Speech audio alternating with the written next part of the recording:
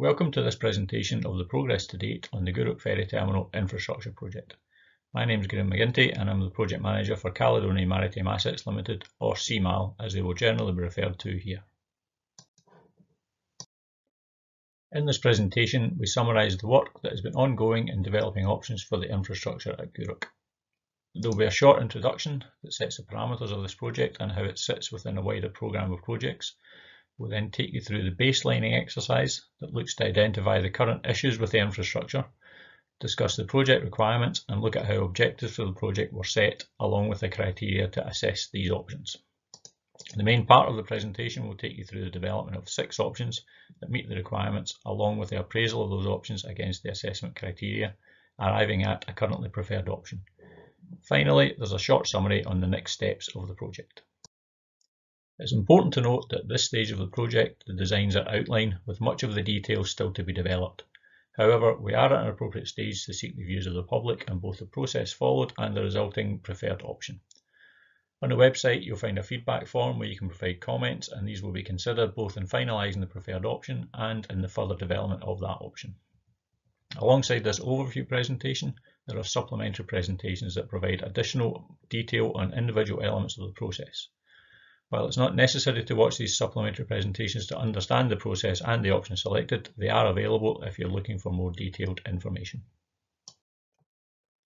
The Gourock Infrastructure Project is being project managed by CMAL, assisted through this first outline business case stage by engineering consultants Mott MacDonald. The infrastructure project is part of a programme of projects coordinated through a working group chaired by CMAL on behalf of Transport Scotland. The working group comprises representatives from Transport Scotland, Argyll and Bute Council, Inverclyde Council, CalMac, CMAL Vessels and CMAL Harbours and Engineering. The group generally meet every 4 to 6 weeks, although more regular meetings and technical workshops take place as required. The programme of projects comprises the provision of the new passenger vessels for the Gourock to Dunoon and Gourock to Kilcreggan services, managed by the CMAL Vessels team, the infrastructure projects at Dunoon and Kilcreggan, managed by Argyll and Bute Council, along with this Gourock infrastructure project. Although all these projects fall under one programme and are coordinated through the working group, they are currently at different stages and therefore the initial public engagements will be carried out separately. This session is for the infrastructure improvements at Gourock only, and while it's appreciated there's an overlap between the projects, it would assist us greatly in taking on board your comments if you can restrict them to the Gourock infrastructure only. The infrastructure at Gourock is ageing and largely beyond economic repair. A recent investment in a link span has extended its life for a period, but to maintain the port and provide the required services into the future, there needs to be a significant investment in the infrastructure. The terminal provides a number of functions, both as a general port and more specifically in connection with the ferry network, and the infrastructure project has to consider all of these functions in selecting a preferred option for development. The main functions include the provision of operational berths for the scheduled ferry services to Dunoon and Kilcreggan, an alternative mainland berth for the Ardrossan and Wemyss Bay services when diverted, and the provision of lay-by berths for vessels including the ferries when required. The project will provide replacement infrastructure to meet the requirements of both current and planned vessels. It's this infrastructure project and the process in arriving at our current preferred option that we are seeking your views on. Once the final option has been selected, the detailed design phase will commence and, in due course, further public engagement events will be held. Mary Cairns, a marine engineer with Mott MacDonald, will now take you through the rest of the presentation. Thanks very much for the introduction, Graham. My name is Mary Cairns and I'm a civil engineer working for consultant Mott MacDonald in Glasgow. I'll be taking you through the remainder of the material for the public engagement. This main presentation provides a summary of all the work that we've completed on the project to date, including how we have selected the current preferred option and how we're looking for your views and feedback. There are an additional 4 mini presentations which will provide supplementary information on specific parts of the project, should you wish to view these in addition to the main presentation. This slide provides a summary of the business case methodology which has been completed at Gourock. The first step was the strategic business case. This was completed by Transport Scotland during 2019 and 2020, where the reasons for making a change at Gourock Ferry Terminal were defined. The next step is the outline business case, which we have nearly completed for the Gourock infrastructure. The main purpose of an OBC is to appraise a range of options and to identify a preferred option which will meet the project aims and demonstrate value for money. The last stage is the final business case, which is typically completed alongside the procurement process. If you'd like more information about the business case process and our methodology and programme for the Gourock OBC, please take a look at Public Engagement Presentation number 2. This slide provides a summary of the engagement we're undertaking for the outline business case. You can see here that the main client for the project is CMAL. CMAL own the terminal infrastructure at Gourock and the vessels which operate from there. As Graham mentioned, we meet regularly with the project working group to discuss each stage of the project and to agree on key project decisions. In addition to this, we have a project reference group which includes wider stakeholders and the community councils. We met with the reference group in May this year to provide an in-depth update on the outline business case and to seek their feedback on the options developed. We are also currently engaging with wider stakeholders and completing this public engagement exercise to explain how we have reached the current preferred option and to seek your views on this. As Graham mentioned, there will be a Q&A form at the end of this presentation, and we would really appreciate if you could fill this out. For the study, we have developed a range of options for the infrastructure at Gourock, all of which can accommodate these in-scope vessels. Each option must maintain the alternative mainland port facilities for the Arran and Bute services, should these be diverted to Gourock. Each option can also accommodate the current and future vessels used for the passenger-only services to Dunoon and Kilcreggan. The CMAL Vessels team are currently working on the design of the new passenger vessels, and more information on this part of the wider project will follow in due course. It's worth noting here that the timetabling of scheduled services to Dunoon and Kilcreggan is not part of this Gourock infrastructure OBC. I'll now provide more information on the first steps of the project, which included confirming the project requirements, baselining the infrastructure, setting transport planning objectives, and revisiting the STAG criteria. Each of the options that we've developed need to meet a number of project-specific requirements. These have been set by Transport Scotland and CMAL, with an additional list of operators' requirements as set by CalMac Ferries. These requirements include the ferry terminals to remain on the same site, so we haven't looked at alternative locations.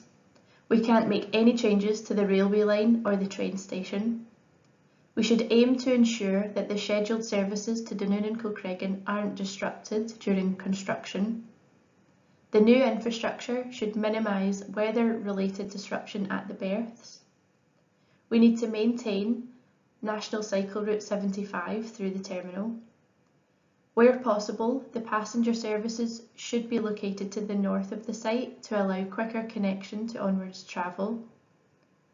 The infrastructure must be capable of accommodating the larger Ro-Ro vessels as an alternative mainland port. And we need to ensure that we accommodate CalMac's operator requirements, including their HQ building, storage facilities, car parking and passenger waiting rooms. At Gourock, a summary of the main problems include the life expiry of the infrastructure. So the quay walls are in poor condition.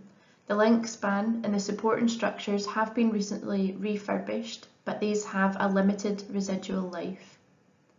The terminal building has also been recently refurbished, but the CalMac warehouse requires refurbishment, and there are a number of disused assets across the terminal. In terms of the berth facilities, the existing Ro-Ro berth is not ideal for the Arran vessel, and it's unsuitable for larger vessels which will eventually use Gourock. The fendering is not suitable for smaller vessels, and the berth is challenging to use in easterly conditions. In terms of access, the current access is not suitable for use by all. There are boat steps which require regular maintenance, and the crew access arrangements are less than desirable. There's also conflict when a ro-ro vessel is using the link span berth. In terms of the landside facilities, the walking distance for passengers to onwards travel are longer than desirable, and the pedestrian route throughout the terminal could be better defined. There's a lack of parking, and the marshalling is undersized for the current vessels. And the resulting implications are, in terms of reliability, we've got easterly conditions which can impact the reliability of the passenger service. And for resilience, if larger vessels are diverted to Gourock, this can impact on the scheduled passenger services as the existing infrastructure limits the size and number of vessels which can operate from Gourock at any one time. For more information on the baselining exercise, please refer to presentation number 3. An important part of the OBC process is to define our transport planning objectives. These were created and agreed by the project team and they are specific to Gourock. These objectives aim to flip the problems identified on their heads and allow us to score the options that we develop against how well they can meet each transport planning objective. The TPOs for this study, TPO 1 relates to providing new terminal infrastructure to accommodate all of the in-scope vessels for the next 60 years. TPO 2 relates to improving the reliability and punctuality of the scheduled passenger services to Dunoon and Kilcreggan. TPO 3 relates to improving access to sustainable travel links. TPO 4 relates to minimising the impacts to service and limiting any disruption during construction works. TPO 5 relates to the future use of the terminal and ensuring that our designs are flexible for potential future requirements. And TPO 6 relates to improving traffic flows in the terminal and in the adjacent road network. It's worth noting here that the project team felt that some of the TPOs were more important than others. For this reason, we agreed a weighting for each TPO, which we scored out of 10. We will provide more information on this in a few slides' time. If you would like more information on how the TPOs were set and how we applied the weightings, please see presentation number 4. As part of the business case, options must also be appraised against the STAG criteria. STAG stands for Scottish Transport Appraisal Guidance. The STAG criteria are predefined, set by Transport Scotland, and they allow us to appraise the options against items like the environment, safety, the economy, integration, and accessibility and social inclusion. You will see the scoring of the options against the TPOs and the STAG criteria later in this presentation. I'll now talk you through the options that we have developed for the infrastructure. I'll mention here that a range of high-level options were generated at the initial stages of the project. The project team determined that a number of these could not deliver the project objectives or meet the TPOs, and so these were sifted out. 6 infrastructure options remained, and these were developed in more detail, as I'll show you in the next slides. On each drawing, we've got our proposed layouts for the terminal infrastructure to accommodate the alternative mainland port facility and the passenger-only service. I've also included a schematic of the footprint of each option within the wider bay at Gourock at the bottom of the slide. I'll provide a summary of the layout of each option, and I'll work my way from north to south as I'm describing each layout. So option 1, we've got the new AMP berth to the north of the site. We've got our new AMP passenger waiting room to the north. We have got our marshalling area here, our dedicated AMP pickup and drop-off point. We've got our Dunoon and Kilcreggan passenger infrastructure to the centre of the site. We've got new CFL operational facilities and passenger waiting room. We've got our new CFL headquarters to the far south, and we've got some additional car parking. For option 2, we've got the alternative mainland port berth to the north. This is on an area of reclaimed land. We've also got the marshalling split over 2 areas. So we've got our car marshalling here and then our HGV marshalling here.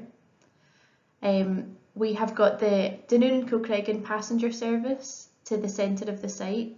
We've got our new CFL operational facilities and passenger waiting room to the centre, our new CFL headquarters to the far south, and car parking. For option 3, we've got our Dunoon and Kilcreggan passenger service infrastructure to the north of the site. Depending on the conditions at the berth, which will be confirmed at detailed design stage, we may need a breakwater to provide shelter. We've got our new CFL operational facilities and passenger waiting room to the north. We've got a new CFL HQ building combined with the AMP passenger waiting facilities to the centre. We've got the AMP link span to the far south. We've got our marshalling and car parking.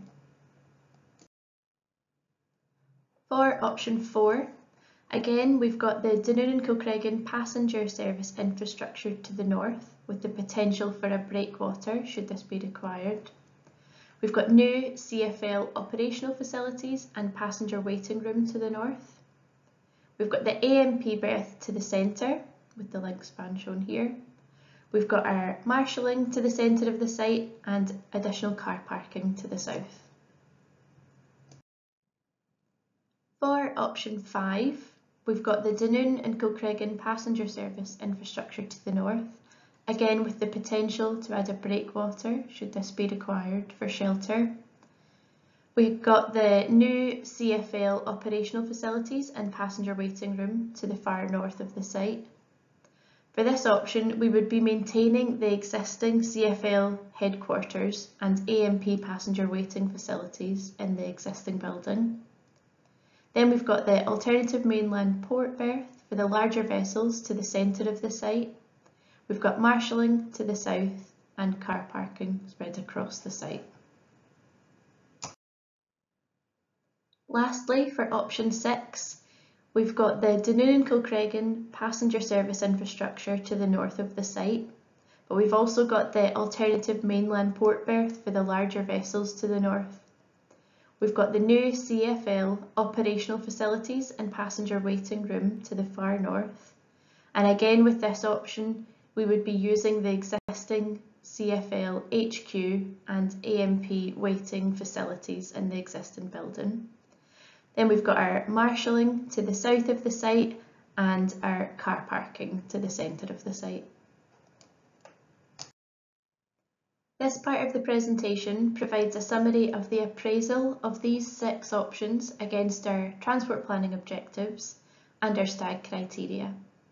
The aim of this part of the project was to identify a preferred option for the infrastructure at Gourock.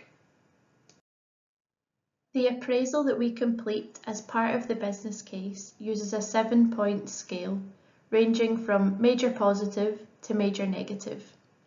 The final scores for each option have been agreed with CMAL and with the project working group for Gourock. This slide is a summary of the appraisal of the 6 options against the transport planning objectives. TPO1, this considers provision of appropriate terminal infrastructure for the in-scope vessels. The project team felt that options 3, 4 and 5 didn't score well against TPO1 as the layout of the terminal is considered to be more difficult for vessels to use when compared to the existing layout at Gourock. For TPO2, the scheduled passenger service facilities are all considered to be better than the existing layout. The project team agreed that option 1 scores the best for this TPO as it completely separates the facilities for the passenger services and the larger vessels service. For TPO3, options which provide the greatest improvement to access to onwards travel are options 3, 4, 5 and 6, as these provide the passenger service to the north of the terminal closest to the train station. For TPO 4, these scores are based on the anticipated amount of disruption to Gourock during the construction works. Options 2, 4, 5 and 6 will result in the AMP facility not being available at Gourock for at least part of the construction works. For TPO 5, options 1 and 5 score best as they provide the most flexibility for future development at Gourock. And lastly, TPO 6, options 5 and 6 score best as the passenger facilities are provided furthest to the north of the terminal and passengers are required to cross less roads in comparison to other options when using the terminal. The weightings for each TPO are shown on the right-hand side of the screen.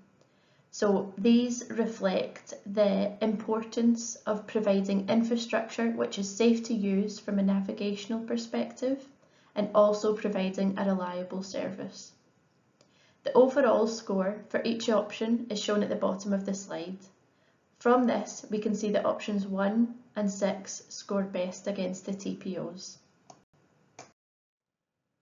This slide is a summary of the appraisal of the 6 options against the STAG criteria. So the first criteria considers the extent of the environmental impact of the options. In terms of the scoring against the environment STAG criteria, option 2 scores worst as it has the most amount of land reclamation. It's worth noting that all options score negatively here as there may be risks to the environment associated with any construction works. These risks will be identified and managed through the appropriate permitting and licensing requirements as the project moves towards detailed design. Option 1 scores best in terms of the safety criteria, mainly as it provides the best level of segregation between the facilities for the large vessels and the facilities for the smaller passenger vessels. All options score the same against the economy criteria as they all aim to improve reliability and this would have a positive impact on the wider economy. Options 5 and 6 score best overall against the integration criteria as the passenger services are provided to the north of the site and closer to onward travel. And lastly, options 3 to 6 score best for the accessibility and social inclusion as they provide more direct connectivity for passengers. The table shows that overall, all of the options scored positively against the STAG criteria, with options 5 and 6 scoring best. From the summary table, you can see that option 1 scores best against the TPOs and second best against the STAG criteria, with option 6 scoring second against the TPOs and first against the STAG criteria. So we presented these findings to the reference group, including the community councils in May of this year. Their feedback led to the decision by the project team that option 6 should be considered as the current preferred option for the infrastructure at Gourock. For more details on the appraisal process completed by the project team, please refer to presentation number 5. So as I just mentioned, option 6 is the current preferred option for the infrastructure at Gourock. Option 6 provides the passenger service to the north of the site, close to the train station. It also provides the alternative mainland port berth with a new link span to the north of the site, with improved marshalling facilities to the south. There are additional quay walls for berthing of a range of vessels, improved road layout throughout the terminal, parking facilities, improved passenger pavements and maintenance of the national cycle route. Option 6 also retains the existing CalMac headquarter building. Again, if you would like more detail on the appraisal process completed by the project team and additional reasons behind the selection of option 6, please refer to presentation number 5. Finally, we'll look at the next steps for the outline business case. Mott MacDonald are working alongside CMAL and CalMac ferries to further develop option 6 in more detail. We are working on our response to the Transport Scotland requirement statement to show how option 6 meets the project aims and this will allow the detailed design to progress on completion of this outline business case. We will look to incorporate feedback from the stakeholder engagement and from this public consultation into this stage of the project. We are also working on the commercial, financial and management cases which form part of the OBC. These will outline how the project should be procured, how we expect it will be funded and how it will be managed. These cases consider the life of the project from completion of the OBC to detailed design, into final business case, procurement, delivery and into the operation of the preferred option. The OBC report will provide details on all information described in this presentation, and it's due to be submitted to Transport Scotland by the end of the year. We are looking for your feedback on the process, on the options developed and the current preferred option. If you could please complete the Q&A at the end of this presentation. Your feedback and views will be taken into account as we refine the preferred option and finalise the OBC report. We are aiming to present the final report to the reference group before submitting it to Transport Scotland later in the year. On behalf of CMAL and Mott MacDonald, thanks very much for taking the time to view this presentation.